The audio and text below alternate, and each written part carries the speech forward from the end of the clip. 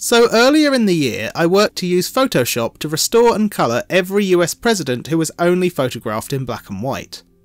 I completed this project, uploading a video of them all on this channel, along with a behind the scenes video explaining the process of how I did so.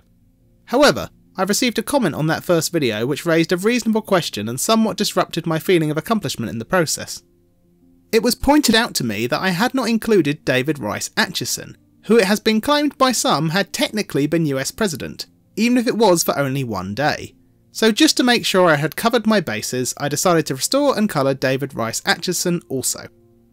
So how could you become US President for only one day? And why is it we consider that America has had, at time of recording, 45 presidents, and Atchison is not included to make it 46? This entire confusion comes down to the 12th US President, Zachary Taylor. While the previous president, James K. Polk, had ended his term at noon on the 4th of March 1849, the 4th was a Sunday. Incoming President Zachary Taylor refused to take the inaugural pledge on the Sabbath, with it being a religious day of rest. Therefore, Taylor's inauguration was moved to the next day, the 5th, causing a window of presidential confusion, which for some, Atchison automatically filled as acting president. Atchison's possible claim to the presidency came down to him being the elected President Pro Tempore at the time. The job of the President Pro Tempore is to act as president if both the president and vice president are not available to fill their duties. The person who fills that role is in essence the vice president. Many of those close to David Rice Atchison therefore argued that for the time between the 4th and 5th of March 1849, with both President James K. Polk and Vice President George M. Dallas having stood down on the 4th, Atchison as President Pro Tempore would have been the obvious candidate for the job, being third in line for the presidency.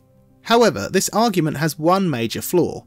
David Rice Atchison also ceased to be President Pro Tempore at the same time that President Polk and Vice President Dallas ended their duties, making Atchison no longer the elected third in line.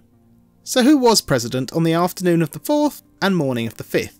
Most historians and presidential scholars say that it was the incoming President Zachary Taylor, their argument being that taking the pledge of office is in many ways a formality, and if elected president, your term begins automatically at the exact moment when the previous president's time in office ends.